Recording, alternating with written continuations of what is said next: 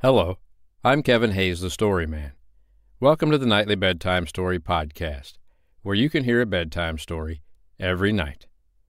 Tonight's bedtime story is The Lions in the Way, written by Maud Lindsay. I hope you like it. The Lions in the Way, written by Maud Lindsay. Once upon a time, 3 friends set out to go to the palace of the king, which was known as the House Beautiful.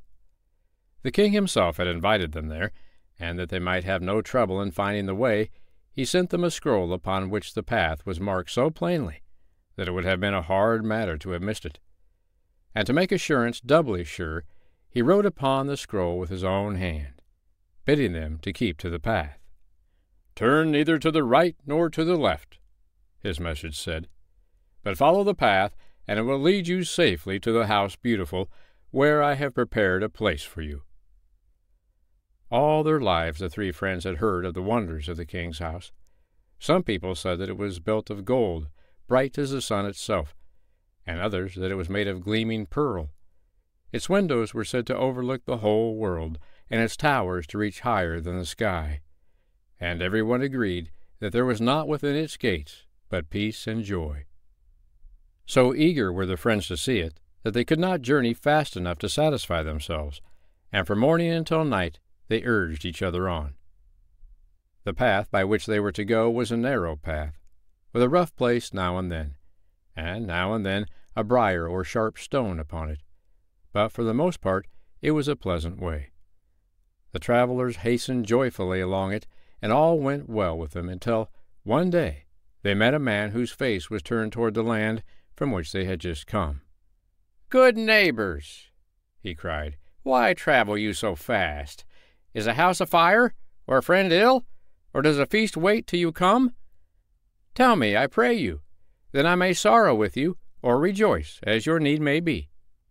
"Rejoice, rejoice," cried the 3, "for we journey to the king's house beautiful, where a place is prepared for us."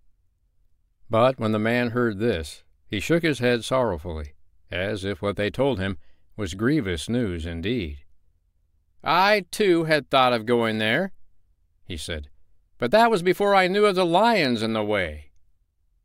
"Lions in the way?" cried the travelers, looking at each other with startled eyes. "Aye, lions," repeated the man solemnly, "the fiercest and largest that ever man saw. Their very roaring shakes the ground, and many a traveler has been devoured by them, so people say. As for myself, I have not seen them. To hear of them is enough for me." "And for me," said one of the travelers, and in spite of all his companions might do or say to persuade him, he would go no farther. "The king's house may be beautiful as the morning, and as full of wonders as the sky is full of stars. But what good will it do me if I am eaten by the lions?" said he.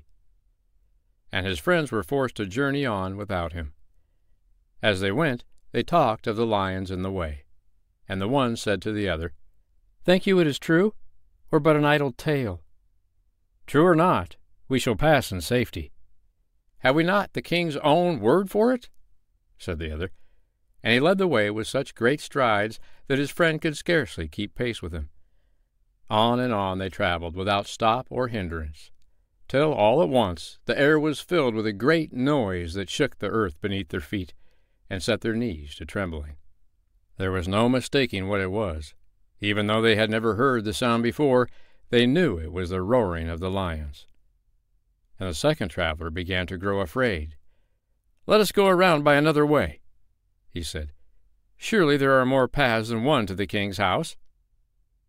And though the other spread out before him the scroll on which the path was marked, and read once more the message of the king, "Turn neither to the right nor to the left, but follow the path, and it will lead you safely to the House Beautiful, where a place is prepared for you," he would pay no heed to it, but turned away into a bypath and followed it out of sight. The other traveler was forced to journey on the path alone, with the roaring of the lions in his ears and the shaking of the earth beneath his feet. Nor had he gone a furlong more when just ahead he spied the lions themselves. One on each side of the path, they stood with flaming eyes and yawning mouths. and at the very sight of them the traveler's heart beat quick and sharp, and his feet faltered upon the way. But his faith in the king's word was greater than his fear. "Falter not, O feet!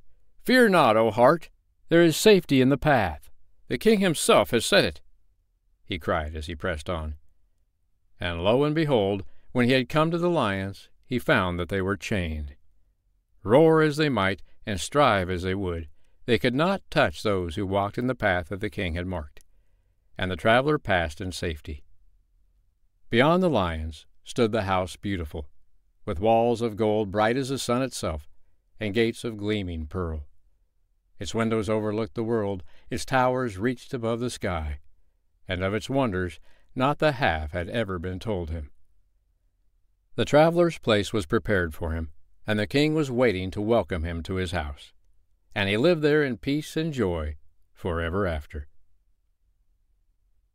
I hope you liked tonight's bedtime story, The Lions in the Way, written by Maud Lindsay. Well, that old guy they ran into on their journey never did go down the path because he was too scared of the lions he hadn't even seen yet. So he missed out on all the palace. Would we have been scared of the lions? Probably. But that's not the point. Did you know the definition of courage is actually not that you're not scared, it's that you continue on your path even when you are scared. I'm Kevin Hayes, the Story Man. I'll be here tomorrow night to read you another bedtime story. But for tonight, good night.